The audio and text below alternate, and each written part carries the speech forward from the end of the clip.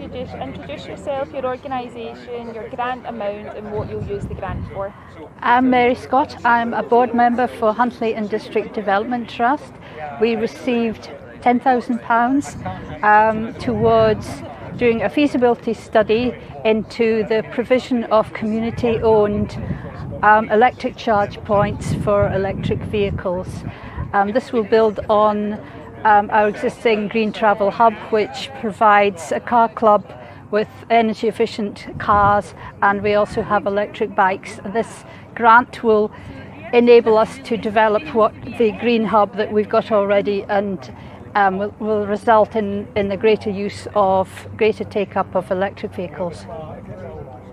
Vattenfall's ambition is to make fossil fuel-free living possible within one generation.